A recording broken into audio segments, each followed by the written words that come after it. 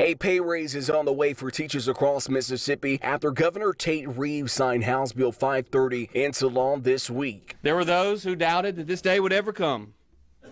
Well, this day is here, and I could not be happier to prove those people wrong. On average, teachers are expected to receive a raise of $5,100, which would bring their base pay to $41,500. It's the largest raise in a generation. This legislation is a stake in the ground that proudly declares Mississippi's enduring commitment to supporting our educators and supporting our educational system. Governor Reeves and other lawmakers believe the salary increase could help attract teachers and retain the ones they have. Erica Jones of the Mississippi Association of Educators says it has long been a big problem. This is long overdue. Over the last 2 years, our educators have had to battle teaching virtually and in person. They've had so many struggles throughout these past 2 years, so this is a much needed effort on behalf of our state. Teachers' assistants will also receive a $2,000 increase over 2 years, bringing their salary to $17,000. Jones believes all of this is a step in the right direction. We know our educators are working really hard, and as we talk to educators across the state,